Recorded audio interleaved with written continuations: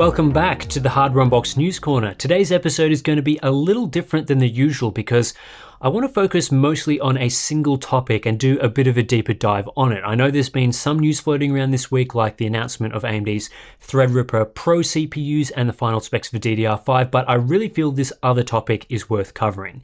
So you might have seen this series of tweets a few days ago from Tech Team GB because the story did blow up a bit. Tech Team GB is a smaller creator from the UK with both a website and YouTube channel, and unfortunately in the last few weeks, they've had a rather unsavory interaction with MSI, so let's get reading. The basic gist of the situation is Tech Team GB produced a negative review of the MSI Bravo 15, their latest AMD Ryzen 4000 gaming laptop, citing issues such as a poor display, high thermals, and a bad trackpad. This was all based on evidence and testing, as most tech reviewers do, showing data from benchmarks and experience with the product. When discussing these problems with MSI, a PR representative at the company did a number of things that just aren't acceptable. Number one, they offered to pay or essentially bribe Tech Team GB into not publishing the negative review. Often this will be framed as offering compensation or other phrasing. Number two, when the review was published, they requested Tech Team GB alter the title to make the video appear more neutral. Number three, when that request was declined, suggested that not cooperating with this request would hurt the relationship between Tech Team GB and MSI, potentially leading to no review samples or sponsorships in the future. And then number four, asked their partner in AMD to attempt to take down the video, in which AMD declined, saying the problem was the laptop and not Tech Team GB's review. Now, I don't think I need to say much about why these things are bad. I think everyone is aware that paying to make negative feedback go away is a huge no-no in the industry, and that even attempting to alter the content after it's published is also an issue if the video content is factually correct or based on an opinion. This is also just a really disappointing thing to read about. Steve and I were discussing this whole situation last night, and we both feel pretty pissed off about this and what Tech Team GB had to go through with MSI. So I just want to break down what's going on here, give some of our thoughts, and share a few more stories about what is unfortunately quite a common occurrence in the media landscape. Naturally, these allegations from Tech Team GB are quite problematic, and it actually goes a bit beyond what was posted in this Twitter thread. We had a private chat with Tech Team GB in the last few days, and they provided their interactions with MSI, and it is, not pretty reading. I'm not going to publish any of that in this video, but this isn't just a small channel out there to get attention. You can be sure of that. MSI have, judging by these interactions, stuffed up big time with this situation, and in my opinion, the evidence is quite damning. So you might be thinking, and certainly the first question that comes to my mind is, well, surely MSI would know this as well. Why on earth would they attempt to pull this stuff, especially as it can, and likely has in this case, damaged their company's reputation if it becomes public? Not to let MSI off the hook, but basically when it comes to review samples, companies in their PR departments are looking to maximize their return on investment. They want to send out review units and get as much positive feedback as possible. Every positive piece of content is an important statistic or quote they can use and in a report to, say, higher management. The more of those positive pieces they can accumulate from sending out samples and working with reviewers, the better the PR person is doing their job in the eyes of the company, and the better the company is going to be overall. Negative reviews or negative coverage doesn't fit into this picture very well. A negative review, even if it is factually correct, hurts the company. So PR divisions are desperate to avoid this sort of coverage, and this filters down the entire tree. PR management doesn't want negative reviews because it might seem like the PR department isn't doing their job. So in turn, they don't want lower level staff causing, for lack of a better word, negative coverage. Depending on internal performance metrics for the PR team and individuals, this can create a situation where lower level staff will try anything to stop or manipulate that negative review. In some instances, it will be a rogue employee type of situation where, without authorization, a low-level employee will suggest some of these things like review alterations in an attempt to avoid scrutiny on their job. This would be an under-the-table sort of action. The employee suggests to change the review title.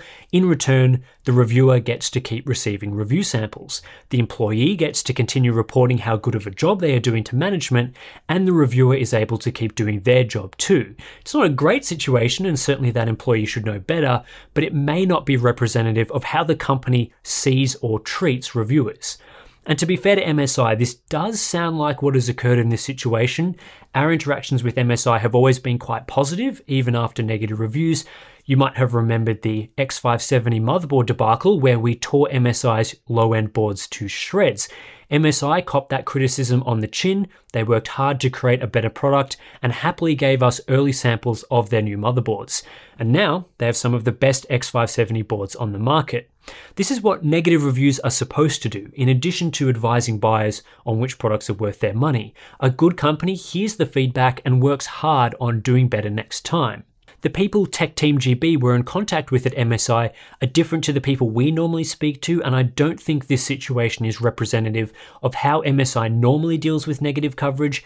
In fact, one MSI employee told us that suggesting review alterations and especially paying to make negative reviews go away is strictly against company guidelines and would likely result in employment termination. However, I don't want to let MSI off the hook over this at all either, because it's MSI's job to ensure that they are hiring competent PR professionals that don't even try and bully reviewers over bad reviews. This sort of thing can crop up because of a lack of training or a lack of internal oversight or just a lack of checks during the hiring process.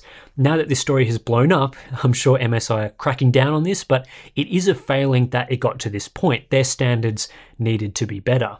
The bigger issue for me though is not that MSI specifically attempted to bully Tech Team GB in this instance, it's that these sorts of problems are regularly faced by reviewers across the industry, and in particular, it impacts smaller creators who are less able to stand up to companies.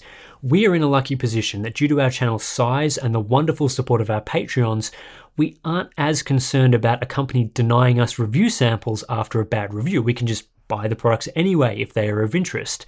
But this is not the case for a smaller creator that relies on companies sending out review samples to do their job. Having an existential threat of review samples being withdrawn or advertising deals being pulled if a negative review is published makes the job of reviewers much more difficult. And this type of manipulation is unacceptable. It has to stop, and that's why we're speaking up about this now. And I don't think the general public realizes how often companies try to pull these sorts of tactics. In fact, I'm not sure even some of the companies are aware of what their lower level employees are trying to pull, so it's time to share some stories. The most recent case for us was regarding our coverage of the Asus TUF Gaming A15. We initially published a negative review or analysis of the laptop, criticizing the thermal design and performance as well as the display. In our follow-up coverage, we said Asus were very angry at this video without giving any further specifics. Well, that was really only the tip of the iceberg. Here's a snippet from our latest Patreon livestream where we discussed further details about what happened behind the scenes.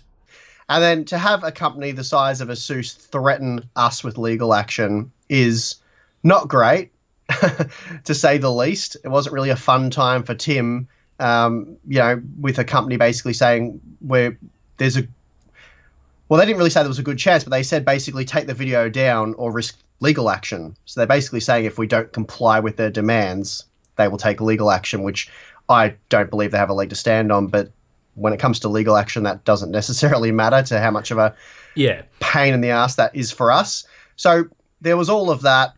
Further on in the email chain, so first of all, when they sort of sent all this stuff, I was like, I'm not changing any of the video, and especially not deleting the comments. I found the comment about the comments to be particularly ridiculous because they were sort of conflating user opinions, people who just comment on the video, with our opinion and sort of saying, well, it's your fault that people are disparaging Asus, saying that they're incompetent or whatever in the comments, which is just totally ridiculous. So I was definitely never going to do that. They also, throughout this process, sort of going back and forth, they started to criticize me personally and my credentials and, I don't know, experience as a product reviewer. It's basically saying stuff like I don't have the qualifications or experience to criticize the product in the way that I did, saying that I wouldn't understand how the product is designed, I wouldn't understand the best ways of things, that things can be done.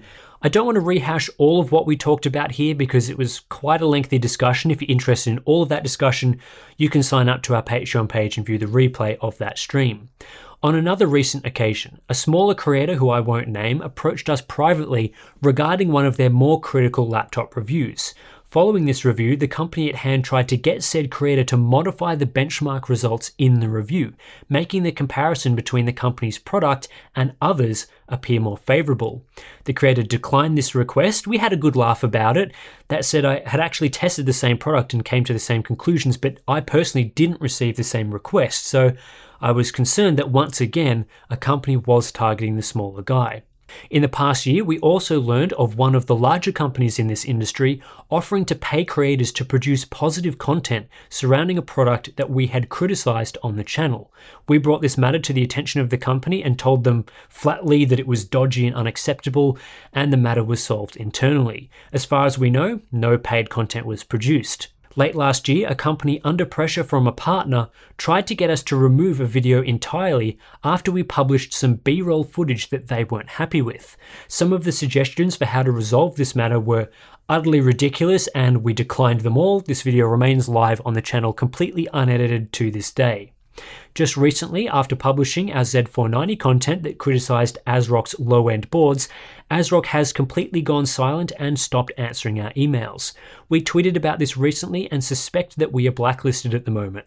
This has forced us to purchase ASRock's B550 motherboards for our upcoming B550 performance evaluations, while all the other board partners currently are sampling at least some of their products. Around the launch of the RTX 2060, Nvidia failed to sample us a GPU and gave us the runaround regarding information pre-release. While we don't know for sure, this might have been related to our critical coverage of the RTX series in the months prior, and Steve published a video at the time discussing the situation. After that video, the situation resolved itself, but really we shouldn't need to publish videos like that for action to be taken. These are just some of the incidents that I can remember that have occurred in the past year or so, and this sort of thing happens pretty much every year. Some companies will improve in this regard, others will fall back. Now, when it comes to our experiences with companies attempting to change or manipulate reviews, we always try and solve these things privately. Normally, all it requires is a simple email firmly saying no, and that's the end of it. We're not really interested in creating drama in the industry. We just want to do our jobs and produce accurate reviews without all this garbage, whether we're talking positive or negative reviews. But whenever we see these sorts of requests come our way, we're not really concerned about our own ability to deny those requests and to produce reviews as we normally do, but we do get very concerned with how these companies are treating smaller creators. If they feel they can do it to us, or at least attempt it on us, how are they treating a smaller creator that doesn't have the capabilities to fight back? Are big industry giants just going around and bullying the tech team GBs of the world without consequences? Are these threats causing nightmare situations for people just trying to do their jobs? Are we seeing a suppression of negative reviews as a result? Well, based on these continual stories, it seems that yes, some companies feel that they can do this to the smaller players and get away with it. We've been in that position before, and it's not acceptable.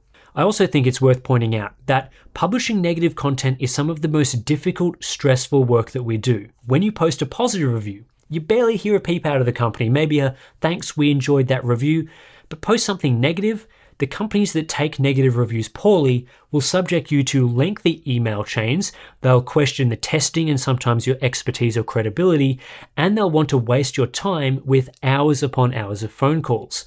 Not every company does this, mind you. There are some out there who are very receptive to negative content and are willing to do better, and at times they do appreciate the honest feedback, or at least that's what they say.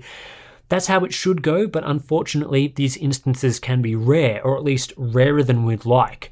Not that our content should be free from scrutiny. Companies questioning certain aspects or results is par for the course, totally fair, we deal with that all the time. But when it moves into threats, bullying, lying, or just plain wasting our time, it's not on and it makes our job difficult.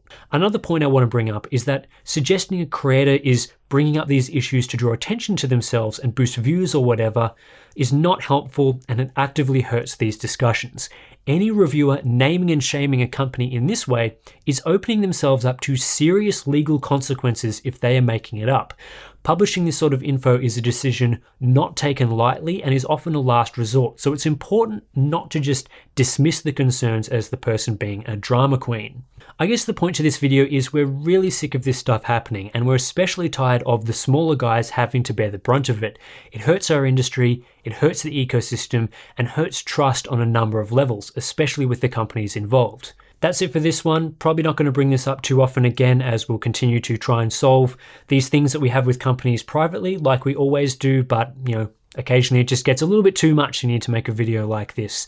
As always, if you're interested in supporting the channel, we do have our Patreon page. Links are in the description below. Subscribe for more News Corner. We'll be back to regular news, not just talking about this sort of thing in the next episode, and I'll catch you in that next episode.